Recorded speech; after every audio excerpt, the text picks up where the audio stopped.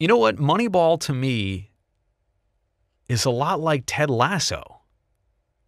What do I mean by that? When I heard the movie was being made about the streak and Billy Beane and the Oakland A's, I thought, well, what could the movie possibly be that we don't already know or that's more interesting than we already know? And if you fabricate stuff, it's going to feel half real but mostly Hollywood? Like, how are you going to make Moneyball interesting? And it was. There's a lot of human elements there that made the story interesting. And I also feel the exact same way about Ted Lasso.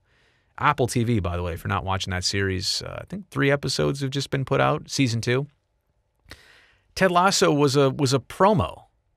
Was it for NBC Sports and the EPL? It was like, hey, here's an American college football coach who, goes to coach a football team, a soccer team across the pond.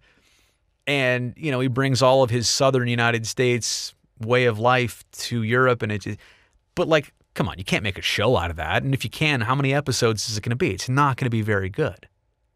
But I watched the hell out of that show. It's tremendous. The acting, the storylines, the writing.